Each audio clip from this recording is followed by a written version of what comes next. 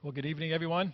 Welcome back again to our Wednesday night Bible study here. Seems like we were gone for a long time, 3 weeks it's been. So hope you never forgotten what we've been talking about. If you have forgotten and you're new and you haven't been following us with the commands of Christ here, I invite you to go to my website or the church's website. You can pull off the different PowerPoint slides if you want those, or you can just watch it in video form. So all the previous 36 commands are there. And the purpose of our study here is, when I was in the Marine Corps, I'd served 25 years in the Marine Corps, and I've been a Christian for about 37 years now. And as I was looking through how we train Marines to go into combat, we really have a progressive program. This is really a progressive program if you're going to be a firefighter, if you're going to be a police officer, or in most trades there's a progressive teaching program to get you from A to Z, or to teach you a skill so you're actually proficient at it. But then in the body of Christ, I noticed, especially when I retired from the Marine Corps, as I look more closely at it, when a person first becomes a Christian, we really don't have any training programs for them whatsoever. We give them a Bible, we tell them to go home and read it, and expect for them to understand it and then to apply what they see. So when I came across this verse, prior to coming across this verse, I looked in many different ways. I even went to a theological seminary to try to understand how you make disciples, how you teach people to follow Christ, how you give them that Marine Corps type training where they can actually go into a hazardous situation and actually know what to do and do it spontaneously. And so I still didn't, after 4 years, there's actually 5 years, I still didn't get the answer. And when I came across this verse where Jesus says in Matthew 28:19, he says, "Go therefore and make disciples of all nations." It's like, okay, I know that's what we're supposed to do, but how do you do that? He says, first of all, baptize them in the name of the Father and the Son and the Holy Spirit. And then the answer that I've been looking for many years was right there in front of me all the time. It said, teach them to observe all the things that I have commanded you, and lo, I'm with you even to the end of the age. Amen. And so Jesus is telling us the way we make disciples is once a person becomes a believer, we baptize them, and then we teach them to obey all the things that Christ commands us. And he wasn't talking about the 10 Commandments from the Old Testament. He was talking about the things that Jesus commanded us. So a careful study of the 4 different Gospels, I learned that there's about 49 general commands that Jesus taught his first disciples. And when Jesus said to his disciples, really, if you love me, the way to demonstrate that you love me is to keep my commands. And so, but if you don't know what those commands are to the point where you can understand them and apply them, then you really can't obey that command. You really can't love Christ. You really can't love God the way that he wants to be loved. So again, a careful study of the 4 Gospels, and there's some that kind of combine a little bit, but there's pretty much 49 commands that Christ gave his disciples. And so our intent here on our Wednesday night Bible study is to look at each one of these commands one at a time, so that we can truly understand what each command means, and then we also can apply these commands to our life. Tonight we're going to look at the command, bring in the poor. I've also learned that interesting that with each of these commands there's also a corresponding character quality of Christ. These are different character qualities that Christ had and demonstrated when he lived on this earth. Like, for example, humility, meekness, joyfulness, generosity, love. But these are character qualities that we cannot just instill in our life. We cannot just say to ourselves, I'm going to learn to be humble more this year. It doesn't work that way. But as we learned the command of Christ, for example, the first one was to repent. As we learned what that meant, which really means to be repenting, and as we are repenting, that takes humility to do that. So as we obey that command, the character quality of humility becomes instilled in our life. Christ squeezes out in our life what is no good, and he puts his character within us, which is humility. And so I've also learned that even though we don't have these characters within our own life, that God miraculously puts these characters in nature. And if we carefully look at the different animals in nature, we can see that these characters are innate, or they're part of what an animal does without having to be trained in. It's just who God has made them to be. And so from time to time, I have an opportunity to give you a demonstration of what that looks like, and tonight I'm going to do that also. And so what I want to show you tonight is through the bighorn sheep, relating to our command tonight, which is to bring in the poor, how God has used the bighorn sheep to demonstrate one of the characteristics of hospitality in nature, so you can see what that looks like. One of the definitions of hospitality is providing a peaceful environment. Makes sense. Even if you at the at the level, or if you brought people into your house, you really want to have a peaceful environment. So I want to show you how the bighorn sheep does that and how it's natural within its own environment. A little bit of background on the bighorn sheep to help you get an understanding of how God designed these creatures. This is its habitat, so we pretty much don't have them here in Southern California, but we don't have to go very far to see the bighorn sheep. Now the bighorn sheep, they live to about, usually around 10, but they can live up to 15 years old. They'd be 15 years old. They weigh between 150 and 300 pounds, and the women would probably like this characteristics of them. The men are usually about 100 pounds more than the women themselves. Now their horns, of course, being a bighorn sheep, that makes them pretty impressive, so I wanted to give you some facts about their horns. The horns are about 30 pounds in themselves. They're massive horns. The horns are predominantly used for either protecting themselves, fighting other animals, or you can see the way that they're shaped in the front, they can actually use them for digging, pulling out roots and stuff like that. The rings on the thing itself actually show you what the age is, and if I can see if I can pull up my little highlighter here. I don't know if you can see this, but say from here to here, you can't see that ring probably at the distance you are, maybe you can. And then you can see another ring here, so that's 2 years. And there's another ring there, goes at that level, that's 3 years. And there's one up here, that's 4 years. And so the rings, almost like on a tree, tells you how old the animal is. And of course, as he gets older, the rings are smaller. It grows more when he's young. The horns are also used for confrontation to determine who's going to be the leader of the herd, and although it looks like these guys are going to kiss, they're not.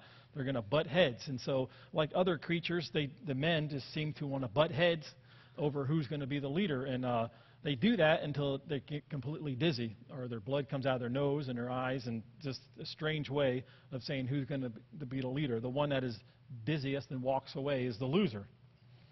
Now, another interesting thing about the bighorn sheep is that both the male and the females have horns. And so they both have horns.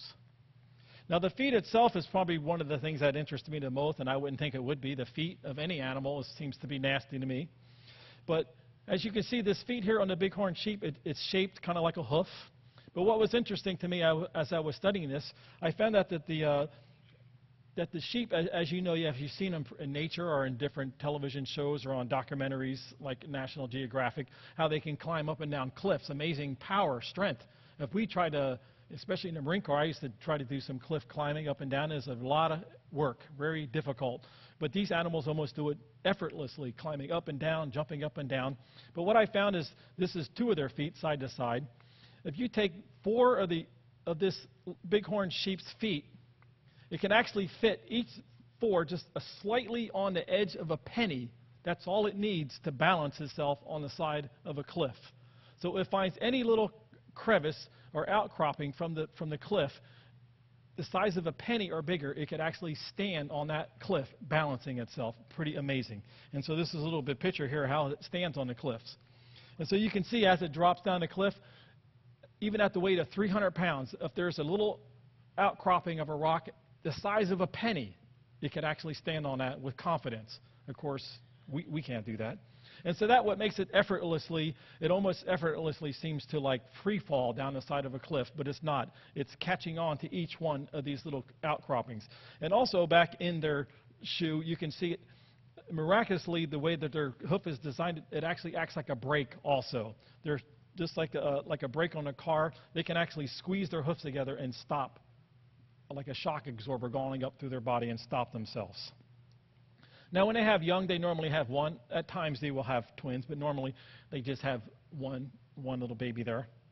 And what the mama does is she actually licks her baby when it's born, completely licks this thing, like not just cleans it a little bit. She completely licks it every square inch of its body, all the way from its nose, all the way down to its tail. And actually, that term is called owning. And you probably might have heard that term before that people use, oh, he owned you. It means he completely dominated you. Well, that's where it comes from, really, the bighorn sheep. And what that does is she puts her scent on that animal from top to bottom. And when that animal can only go to her mom, to get milk. If she went to any other goat, they would reject her. So the mom has to smell that smelling on her baby in order for that baby to be accepted by the mom. Of course, there's not many predators of the bighorn because they can run up and down the side of the cliffs like no other animal can. But one of their biggest predators is the mountain lion. And of course, you know who their greatest predator is. Of course, the greatest predator of any creature today is man, because they can weigh up to 300 pounds, and there's a lot of meat. And some of them just like to put their horns up in their wall somewhere. So their biggest predator, of course, is man. Now I want to show you some things how this animal displays the characteristics of hospitality in its life. One of the things that the bighorn sheep does, it actually creates a safe environment that actually attracts other bighorns to its herd, so to speak. And so one bighorn will actually map out the side of a cliff, map out an area, know where the feeding is, know where the water is, know where predatory animals can attack them from, and actually knows every area, so if something would happen, they can run from cliff to cliff. They can lead themselves and others to different places to make it completely safe for whoever chooses to become part of that herd. And so when other animals, usually between 5 and 15 different goats, when they see that characteristic in a person, it's actually an inviting quality to them. It invites them, in a sense, to join that herd. And so a single bighorn by itself really has the ability to create a safe and a peaceful environment. And as a result, this attracts other people to that environment. And the corresponding character that we're going to see in our life, that I believe that the Lord wants us to have in our life, similar to the bighorn, is that as Christians, this command that we're going to see tonight, bringing the poor, Jesus teaches us not to avoid the poor people, but to actually create an environment in our life where poor people feel safe when they come to us. We become a person where people come to us, and we're an inviting type person for people that are poor, not a person that would run away from the homeless people or run away from people who are in need, or people that if a homeless person or someone in need would see us, they would automatically feel like we're going to shun them. We would be more like the bighorn sheep, and we actually would be a person that creates an environment that we actually accept them, and we're there to help them. And so before we get started in looking at Christ's command, bringing the poor, let's pray. And so, Lord, as we come to your commands again, Lord, after this short break, I pray, Lord, again, that we could, in a sense, go back in time. And as you taught your first disciples, Lord, these commands, and as you captured them in your scriptures, Lord, tonight we may hear them, and may we completely understand. May you help us to understand, all of us, each one of us, in a ways that we can understand what this command means. And, Lord, more importantly, how to apply it in our lives. And so, Lord, I thank you ahead of time what you're going to show us in this command. And it's in Jesus' name we pray. Amen. And so this command comes from Luke 14, starting in verse 1. It says, one Sabbath day when Jesus went to eat in the house of a prominent Pharisee, he was being carefully watched. And there in front of him was a man suffering from dropsy.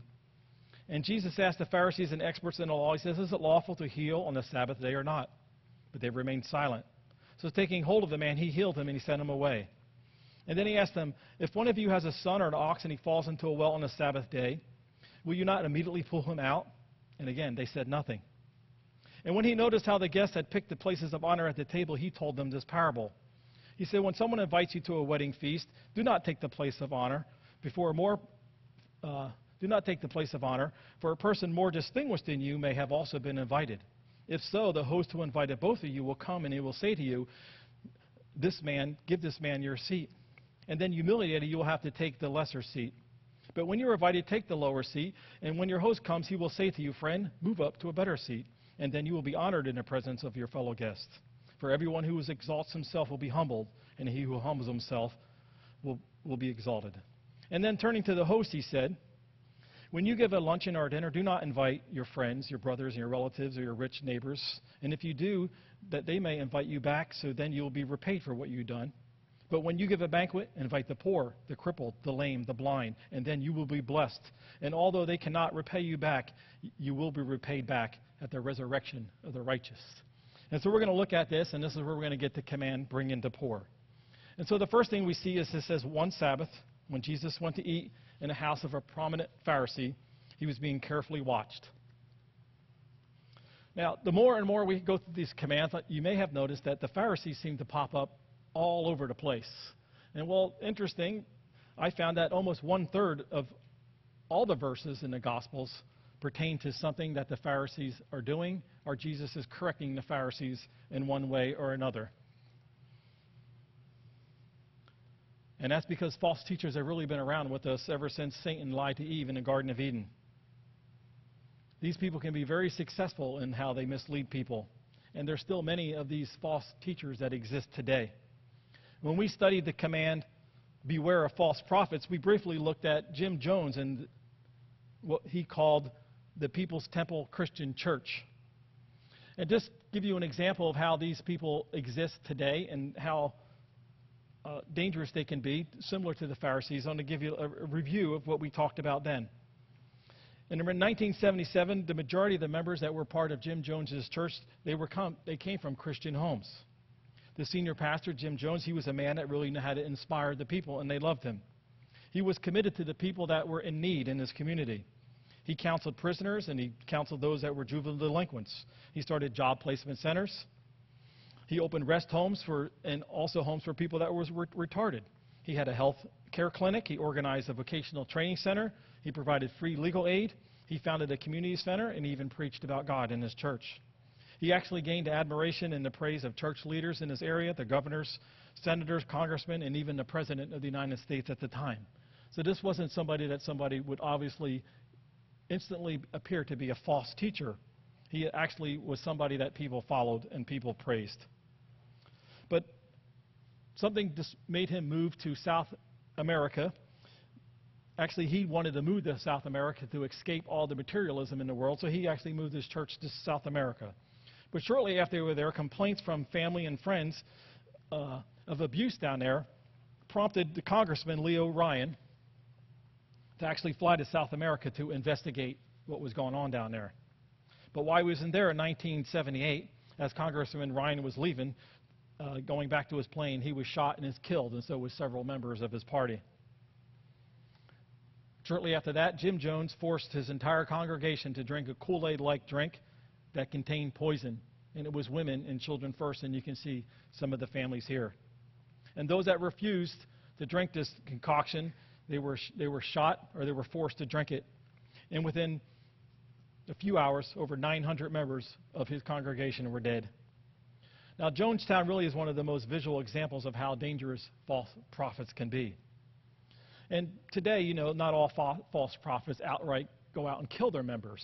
However, all false prophets are dangerous because they all really lead people to the same end, destruction. Like the Pharisees, Jim Jones, he was a religious leader. The Pharisees are religious leaders. And people expect their religious leaders to lead them to heaven, not to hell. And so what I want to give you is a brief history of the Pharisees, since I never realized how many commands they were involved in, how many times Jesus talked about them. About 1/3 of the Gospels pertain to the Pharisees. So I want to kind of give you a little snapshot of who these Pharisees are so you have an idea where they came from, what they'd done, and really were, and how they fizzled out. First of all, the Pharisees, they were really a positive group at front. They did not start off as false prophets, as false teachers, and I imagine, I don't know for sure, but maybe perhaps other false teachers and false prophets that even exist today, they never started out having that intention of misleading people. Matter of fact, the word Pharisee itself means this separated one.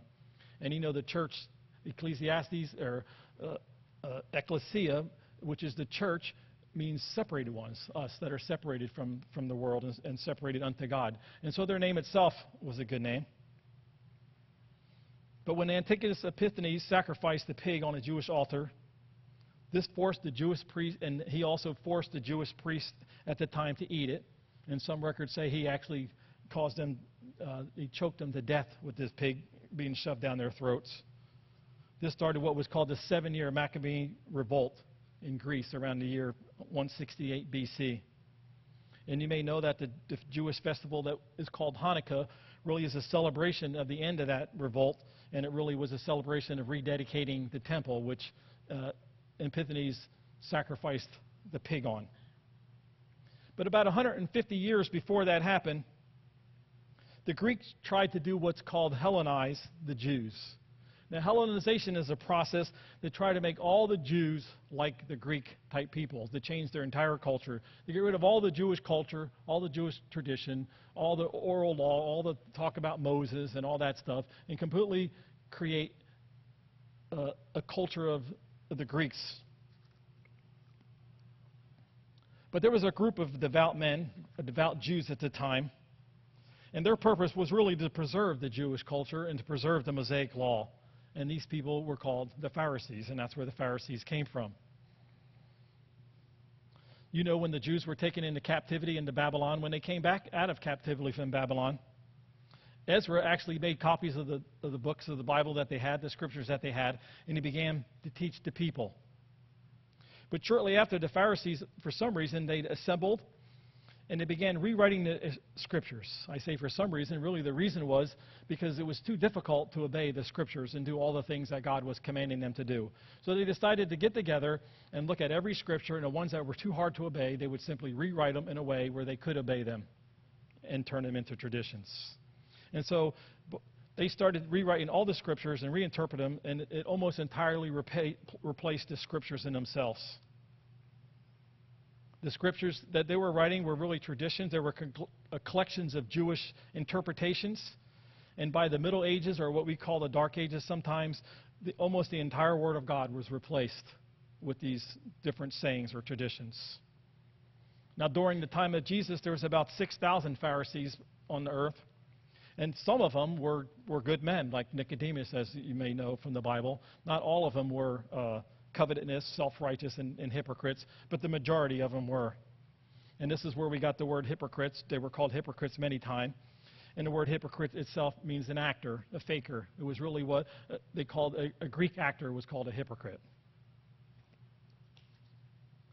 And now the other major religion of this time, there was a few of them, about 3 or 4 of them, but these were the 2 major ones, the Pharisees, and the second one was the Sadducees. The Sadducees and the Pharisees, they did not get along at all. But you'll see in the scriptures they only get along when they're against Jesus. But for the most part, they didn't get along at all. They had almost completely different views of everything in Scripture. For example, the Sadducees welcomed the Hellenistic society. They welcomed the Greek cultures. The Sadducees did not believe in a resurrection of the dead, as the Pharisees did believe in a resurrection of the dead. And you'll see how that's important and how Jesus teaches them a parable today. The Sadducees were actually the upper class. These people were the rich. They were the ruling priests. This is where the high priest also came from. But they received their riches from, we've talked about this before, is turning the temple into a marketplace. Their money came from robbing the people, really, and they were very rich. And so when the temple in Jerusalem and all of Jerusalem actually fell in AD 70 by Emperor Titus, the Sadducees pretty much disappeared out of history. Because now there was no temple marketplace anymore. There was no way for them to earn their living and become rich. And so in history, the Sadducees, for the most part, disappeared. Now, Jerusalem was destroyed in AD 70 by Emperor Titus. He took over 100,000 people captive, and he killed over 1 million Jews at that time. And so without the temple being there, without Jerusalem really being there, all of the Jewish religion began to fade very quickly. And so what the Pharisees decided to do is they took a collection of the Jewish writings and they compiled them in 200 AD into this book called the Mishnah. It really was a collection of all their different writings. And today we see that the Mishnah and all the commentaries that were written about the Mishnah were combined together as what we call the Talmud today. It really is about 6,200 pages which outlines Judaism even as we know it today. It contains many of the teachings and opinions of thousands of different rabbis in almost every different subject in a Jewish language. And so today when you hear the word historical Judaism, it really is synonymous with the word Phariseeism. It's the same thing. Jesus really summed up all of what the Pharisees did in Matthew 23, starting in 29, when he said this. He said, "What sorrow awaits you, teachers of the religious law, and you Pharisees, you hypocrites. For you build tombs for your prophets that your ancestors have killed, and you decorate the monuments of the godly people that your ancestors destroyed. And then you say, if we lived in the days of our ancestors, we would have never killed the prophets. But in saying that, you actually are testifying against yourself that you indeed are the sons of those who murdered the prophets." And so with that background of really who the Sadducees are, the Pharisees are for our today, we start off again where it says, one day when Jesus went to eat in one of the prominent houses of one of these Pharisees, there was a Pharisee there, they were carefully watching Jesus. Now, a prominent Jew at this time, a prominent Pharisee, would never invite Jesus into their house. They would only invite other prominent Pharisees or other people that they thought were prominent. But we will shortly see that this whole society at this time, it was really based on, I will do something for you if you can do something for me. The Pharisees didn't invite Jesus into their home to honor Jesus or to even recognize Jesus in any way. Their whole purpose was to trip Jesus up, to trick him. It was now on a Sabbath. It wasn't like he was out in the market anymore. Now Jesus was in the house, close quarters of all the other Pharisees, all the other, the text says, experts in the law, which were the Pharisee lawyers, and they were watching Jesus very closely because they had a little trick for him, something to trip him up, and they all can say, see, this man breaks the law and he's not of God whatsoever. Now, of course, this was just a simple meal after synagogue, like we would say we go out to lunch after church. And so what they did, as soon as Jesus got in there, before they had the meal or anything, it says there in front of him, there in front of Jesus, there was a man suffering with dropsy. Now, this man was prearranged like Jesus to be there because they never would have invited somebody there. And I believe this may be a woman, but I didn't have a picture of a man. But this is what dropsy looks like. Dropsy really isn't a disease in itself. Dropsy is actually the symptom of a disease that causes a person to be bloated. Their heart bloats, their kidneys bloat, all their organs in their body bloat. Your heart can actually fail from this. Your face bloats, your everything in your body bloats. The Pharisees actually believed that this particular dropsy was caused from a sexual sin that a person must have been committing in their life, and therefore the reason they had this dropsy, because it was a punishment from God. And of course, if anybody even would have healed this, it would have been against God. And of course, if they would have done it on the Sabbath day, then it would have been against the law. On another Sabbath day, you may recall, in Luke 6, they tried the same thing, but this time they did it outside. They did it outside the temple. There was a man brought to Jesus with a withered hand, and there's a man with a withered hand there. They brought him to Jesus to see if he would heal on the Sabbath, and of course, you know, Jesus did heal the man on the Sabbath. So this time they wanted to bring Jesus into the house, close quarters, so the Pharisees and the religious experts of the law could see Jesus up close on what he was going to do on the Sabbath. Now, the Jewish traditions, which were created by the Pharisees, is what said that you cannot go to a doctor on the Sabbath day. It was against the law for you to go to the doctor on the Sabbath day. And of course, you know that's ridiculous. There's no such thing like that in the Bible anywhere. But as I was reading this, what was really odd when I was looking at this, at least odd for me, is really what the Pharisees were doing is they were putting this man in front of Jesus, and they were essentially saying, go ahead, do a miracle right in front of us to prove to us that you're not from God. Almost silly to me. And so Jesus asked them a question. He simply said to the Pharisees and the experts in the law, he says, is it lawful to heal on the Sabbath day or not? But they remained silent. Jesus knew what their answer would be. He knew they would say it's unlawful to heal on the Sabbath day. And see, the lawyers did not answer. It says that they were silent. And I believe the reason that they did not answer is because if they did answer and told Jesus, no, it's not lawful, don't do it, perhaps Jesus would not have done it. So they didn't answer at all because they wanted Jesus to do it. They wanted to set him up. And so what Jesus did, he simply says, so taking hold of the man, Jesus healed him and sent him away. Now, it's very interesting, the words in Greek that it's used there, that Jesus took hold of the man. He didn't simply touch the man. I can picture it thinking that this man has dropsy. He's bloated, in a sense, with water in his organs. The words in Greek really means he took this man and he like squeezed him. He gave him like a bear hug, literally like squeezed this disease right out of him, squeezed his organs back into health and his body back into health. He fixed everything that was wrong and he made this man whole. And then it says Jesus sent him away. Jesus knew that this man was not invited by the Pharisees. He was not a friend of the Pharisees. And he really was gracious in just having the man leave. It would have been horrible for the man to have to stay and to encounter the rest of the ridicule from those Pharisees, but he simply sent him away. But before the Pharisees could even speak, before they can say anything, before they can even accuse him, the Bible says, he says, if any one of you has a son or an ox that falls into a well on the Sabbath day, will you not immediately pull him out? See, wells were everywhere in Jerusalem, and there's a well there where the little donkey was. And people walking around at night, most of the time, they would just fall into the wells. Now, this man with dropsy was essentially drowning in his own fluid. Interesting analogy why Jesus used the well. So this is what Jesus was telling him. He says, what if your son falls into a well on the Sabbath day? Or what if this man that I just healed from dropsy was your son? Your law says that you should just leave your son into the well.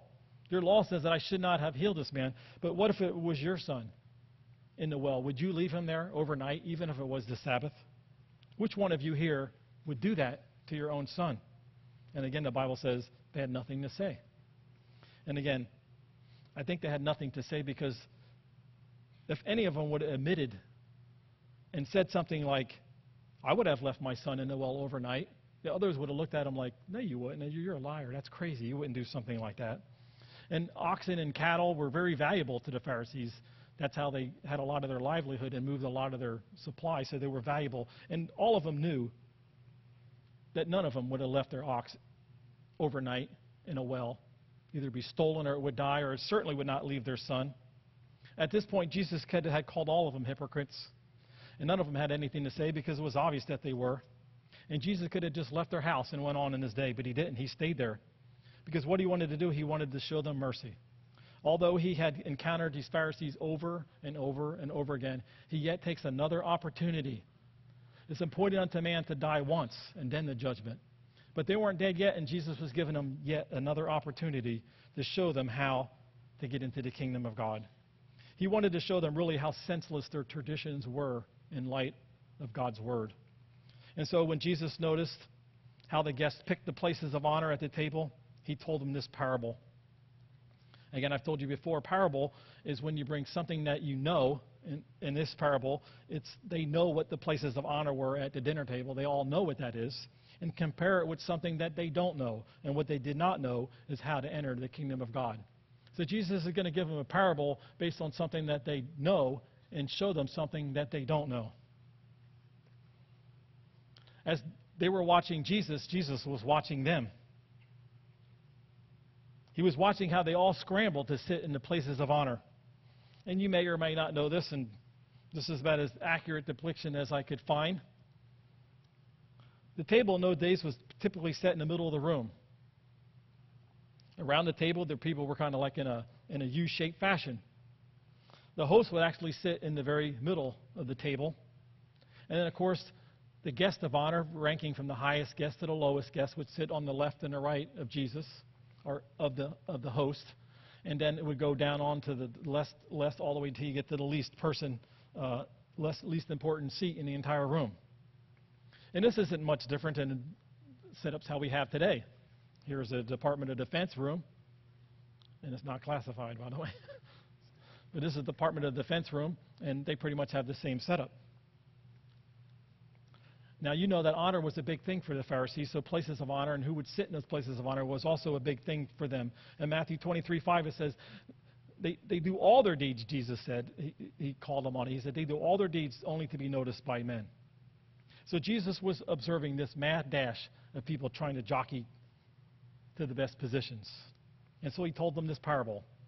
He says, when you're invited to a wedding feast, don't sit in the seat of honor.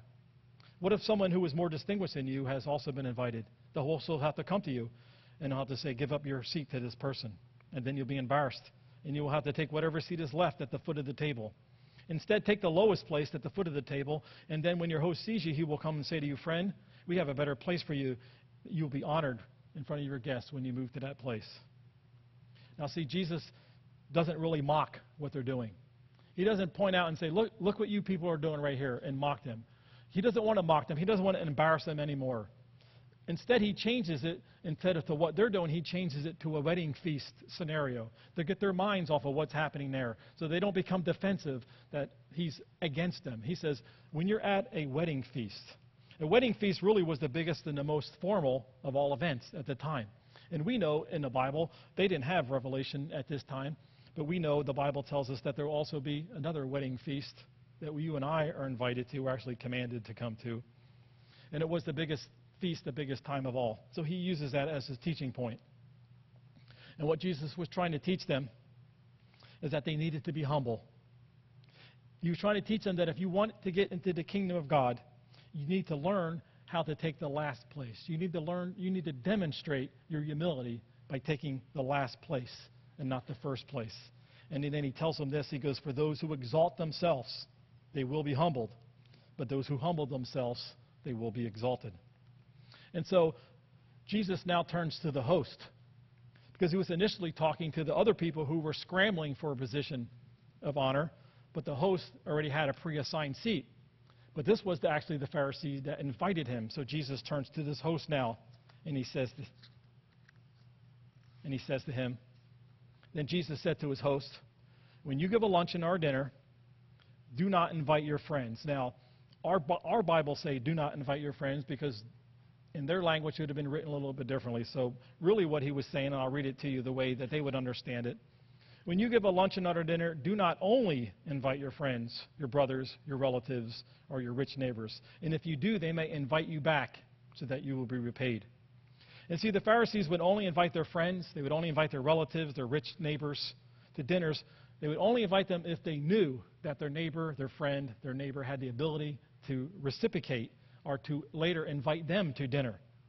If a person could not later invite them to dinner, they simply wouldn't be asked. The Pharisees lived in what they called a gift obligation type of a system. And this is similar to we live in this today, sadly. Even believers, we live in this. Basically, we say, I'll invite you to dinner, but then later you need to invite me to dinner. Or I'll give you a gift, but I really expect you to give me a gift back. And so this give-to-get system was really a system of selfishness, and Jesus was trying to point that out to them, that they really were selfish people. And then he shows them how to be truly blessed. He says, but when you give a banquet, invite the poor, the crippled, the lame, the blind, and then you will be blessed by God. And although these people cannot repay you, you will be repaid by God at the resurrection of the righteous. Again, Jesus knew that they believed in a resurrection. If you help someone who cannot pay you back, Jesus was telling them, then God will repay you back at the resurrection of the righteous. The Pharisees knew that there was two resurrections from the dead. There was a resurrection of the righteous, and there's the resurrection of the unrighteous. In John 5:28, Jesus says this. He says, don't be surprised. Indeed, the time is coming when the dead in the graves will hear the voice of God's Son, and they will rise again. And those who have done good will rise to experience eternal life. And those who have continued in evil will rise to experience judgment. So the resurrection of the righteous really is for those who humble themselves before God and they put their trust in the living God. The way to enter the kingdom of God was to give up your self-righteousness, your selfish traditions, and to humble yourself. That's what Jesus was teaching them.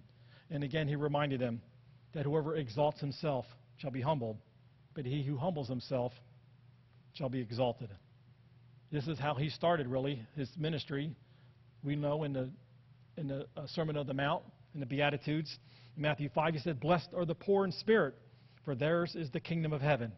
The poor in spirit is a person who knows they have nothing to give God. They're poor. They have absolutely nothing they can give God in exchange for salvation, in exchange for heaven. God said those are the ones that are blessed. He says, blessed are those who mourn, for they will be comforted. They mourn because they know that they're sinful. They know that they're wicked. We mourn because we know we have a wicked heart. And blessed are those who hunger and thirst for righteousness, for they will be filled. Those that hunger and thirst for righteousness really hunger for God. They hunger for God's forgiveness and for God's righteousness. And so, in application through these parables that Jesus showing these people how they need to humble themselves, I want to show you how we get the command where Jesus tells us to bring in the poor, and how we can take from what Jesus said to understand this command and then to apply it. First of all, I want to give you a little perception of what poverty is in America. This was written in 2012. And as a perception, it's not necessarily saying that this is true or false. This is just a perception that we have. And you'll see that some of it is true and some of it is not false, or some of it is false as it pertains to poor people. And the first one is that 49% of Americans believe that if you have a good work ethic, then you'll never be in poverty. That's what people believe. 47% of Americans, again, if you want to follow on your outlines, believe that if we gave the poor people more assistance, that they would just simply take advantage of it. And again, when Jesus is telling us to embrace the poor people, to be like the bighorn, to set up an environment, an atmosphere where when people see us and they encounter us, we're people that help them. We know how to help them. We're not deceived, and we'll get into that. We have discernment on who to help and not to help. But if these are our perceptions, that 49% are poor because they don't want to work, 47% would take advantage of anything I give them anyway, 43% of Americans, if they really wanted a job, they can get it. That's what people believe. As you may or may not know, as of this past Saturday, 1 million more Americans are now collecting unemployment insurance. And we'll look at that in a second. 29% of Americans believe that poor people have lower morals than other people have. And 27% of Americans believe that poor people are just lazy. That's why they're poor. And this is the perception that people have. If you use the word welfare today, it's certainly not a word that anybody would look at as a positive word. But Jesus said it and wrote it in Proverbs 17:5. He said this. He said, "Those who mock the poor insult their maker, and those who rejoice in the misfortune of the poor, they will be punished." And so I'm going to show you some practical ways of how we can actually bring in the poor, how we can obey this command, which Jesus was showing the Pharisees there. For them, it was pretty much more on how to enter into the kingdom of heaven. But for us as believers, it's what to do with people that are what we would call poor and who these people are. The first way we can practice bringing into poor is really to practice or to show hospitality. The word hospitality itself really means to meet a need. As we were, I think it was the fourth command, Jesus said, let your light shine. And letting your light shine really is seeing something that needs to be done, a need that needs to be met, a basic need in the life of someone. It doesn't have to be necessarily food, clothing, shelter. It could be a hello, a hug, a friendship. Seeing a basic need in a person's life and actually meeting that need. That's hospitality. In Hebrews 13:1-3, it says this, "Keep on loving each other's as brothers and sisters. Don't forget to show hospitality. For some of you have even entertained angels without even realizing it. Remember those that are in prison as if you were there yourself, and remember those who are being mistreated as if you were being mistreated yourself." See, hospitality really is taking what God has given you and I and using it to demonstrate to other people that God exists and that God is real. The second way we can practice bringing in the poor is do it for Jesus. In Matthew 25, starting in 35, it says this. It says, "Then the king will say to you and I and all those who believe in him on his right on that day, he will say, 'Come, you who are blessed by my Father, and take your inheritance.'" What inheritance? "The kingdom has been prepared for you since the creation of the world. For when I was hungry, you gave me something to drink, and I was thirsty, you gave me something to drink. And when I was a stranger, you invited me in, and when I needed clothes, you clothed me. When I was sick, you looked after me. When I was in prison, you came to visit me." And then the righteous will answer him and said, "Lord, when did we see you hungry and feed you, or thirsty and give you something to drink? Or when did we see you a stranger and invite you in? And when did we see you needing clothes and clothe you? And when did we see you sick or in prison and go and visit you?" And then the king will reply, "I tell you the truth. Whatever you do and whatever you did to the least of these brothers of mine, to the least of the people that I've created, you do it to me." You see, if Proverbs 19:17 says, if you help the poor, you really are lending to the Lord. And it says, He will repay you. The other way that we can, practical way to bring into the poor, is really to know who these poor are and then to help those that are in need. There's really 4 groups of poor people that need help. 4 different groups of people that the Bible specifies, and these people are what needs help. And we need to first know who they are. And even when in the church that we are in today, these people exist within our church, but often we don't even know who they are. So we need to take the time. We need to, as Jesus observed what was going on, we need to take the time to look around, not only in our church, but in our community, in our workspace, or wherever God brings us, so that we can see who these people are. The first one is the fatherless. Psalms 10:14 says, talking about God, it says, "You are the helper of the fatherless." Many families today are fatherless. Many families in our church are fatherless. More and more, as I look around church and I run the Saturday night children's ministry, I speak to the children and we do prayer and share, and many children don't have their fathers at home. Not that they're deployed, it's that their fathers are just simply gone. And so when we come alongside these children that are fatherless, it says, since God said He's the helper of the fatherless, when we help the fatherless, we essentially act on behalf of God when we help the people that are fatherless. We need to know who they are, and that we need to come alongside them. The second group of people that need our help are the orphans and the widows. In 1 Timothy 5:3, it says this. It says, take care of any widow, which is an action word. Take care of any widow when no one else will care for her. If she doesn't have any children or grandchildren, which is their first responsibility to take care of her, if they don't have those, then we, you and I, are supposed to take care of the widows in our church, in our environments. And it says this is something that pleases God. James says in James 1:27, he says, really what is pure and genuine religion, you say you're a religious person. Religion only has to do with these two things, really to visit the orphans and take care of the widows. That's what religion is in the Bible. That's all that it is. Keep yourself unstained from the world is the second part. The next group of people that need our help is what the Bible calls strangers. These are people that live amongst us that are from other countries, that don't know our cultures. These people are often shunned or just ignored in our life. Exodus 23:9 says, you shall not ignore, harass your strangers. For you know the heart of a stranger, for you yourself were strangers in the land of Egypt. I believe it is our mission pastor, Mike Pilato. There's a new ministry that's recently getting started because he's realizing even in San Diego County, there's thousands upon thousands and thousands of people that live in San Diego that are from other countries. And the Bible says these people are strangers in our land, and we need to find ways to help them. The last category of people, as you may imagine, that need our help are really what Jesus is specifically talking about, is the poor people. Now, there's several categories of poor people, and this really, we need to have wisdom. And this is really the hardest part for you and I. This is where the rubber meets the road on how do you know whether to help somebody. How do you know whether a homeless person you should give them money? How do you know where a person's not trying to con you? How do you know whether somebody in church hasn't got $20 from you and $20 from 9 other different people? How do you know when you're going to be ripped off and what to do and what not to do? And sometimes that's what keeps people from helping. And so I want to kind of show you a little bit of that. But the bottom line is still going to take discernment. You're still going to have to ask God to help you to decide and determine what category these people fall in. And ultimately, if you're wrong and you do the wrong thing and you help somebody, then it's probably better to help them than not at all.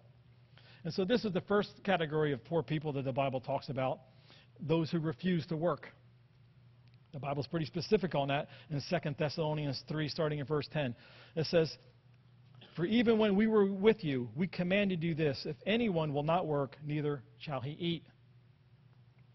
For we heard that there are some people who walk among you in a disorderly manner. They're not working at all. They're busybodies. They do nothing.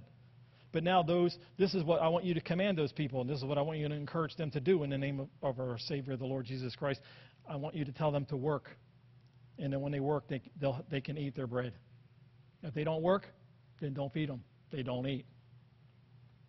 And so how do you know whether a person is homeless? How do you know a person is not working just because they simply refuse to work?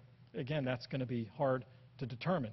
But we really need to determine that. We need to engage a little bit to determine. And if you determine, if they flat out tell you, I don't want to work, and I've heard people say this. People said this to my face, I don't want to work. I don't want to be a slave to anybody.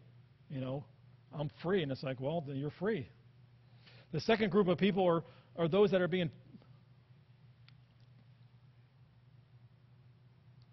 are actually being punished by God. Proverbs 6:26 says this. It says, for a prostitute will bring you poverty. If people are engaged in prostitution, immoral living, other different types of crime, this isn't blessed by God, and God will allow that person to come to poverty so that they will repent. We're not supposed to help people in that category.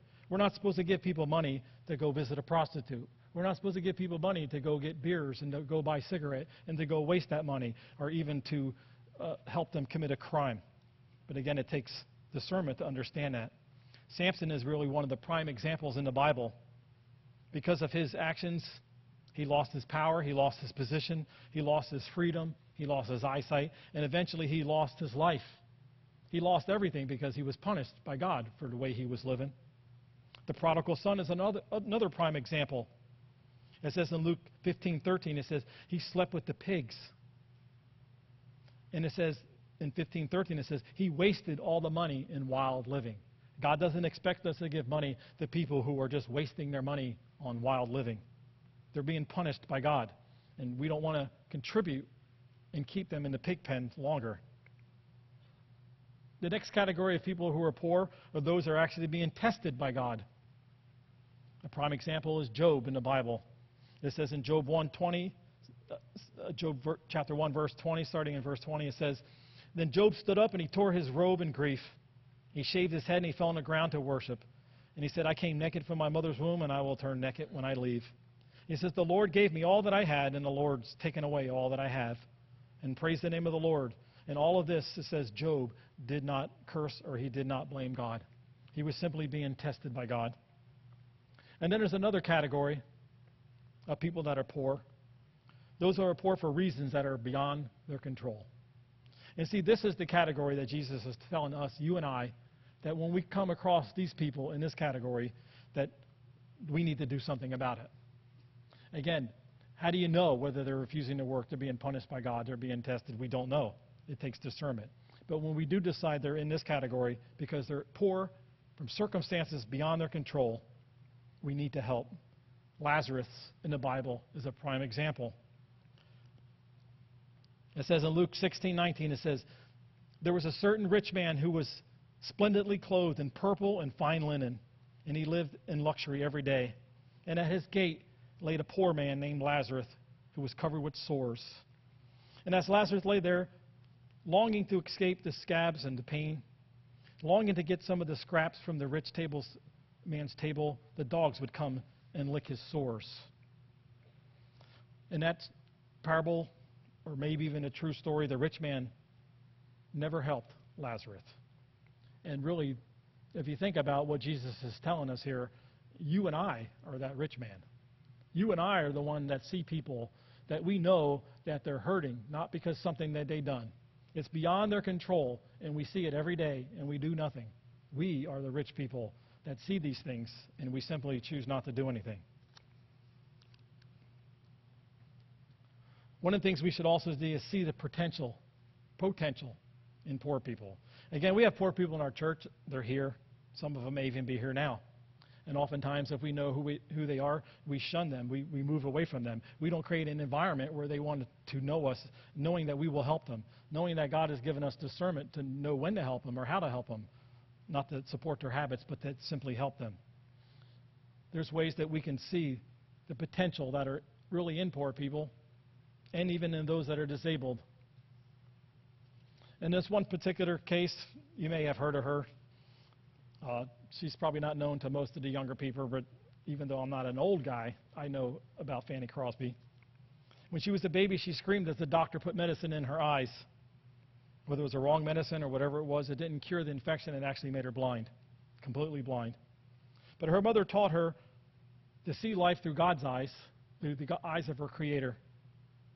And when you hear songs like Blessed Assurance or 9,000 other some songs that she's written, it helps remind us that people like Fanny Crosby, although she was poor and she's disabled, she's definitely has a lot of potential in God's eyes for doing good things.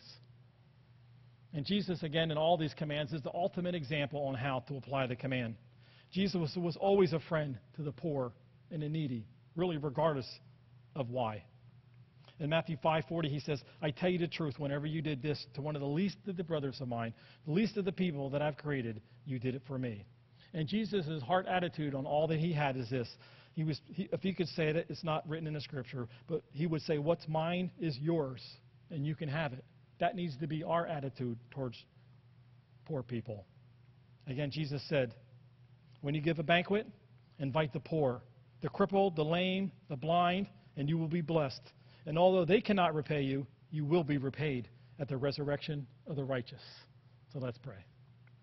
And so, Lord, these words, and we see these words, and oftentimes I know, even myself, sometimes we want to do something, but we don't know how to do it.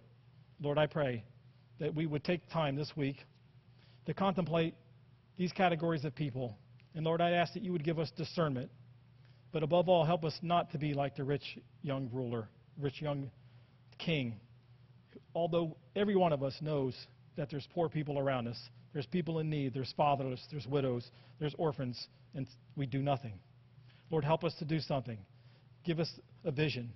Help us to come alongside those that are in prison, those that are in orphan, old age homes, and the need is everywhere, Lord. Help us to look at the ministries of our church, the ministries perhaps Pastor Pilato is involved in. But Lord, help us to do what you did when you came into this world, not to expand our own kingdom here on earth, but to expand your kingdom in heaven by coming along these people, knowing that they can repay us nothing, but looking forward to the time where we see you in heaven. Until then, Lord, we thank you. In Jesus' name we pray. Amen.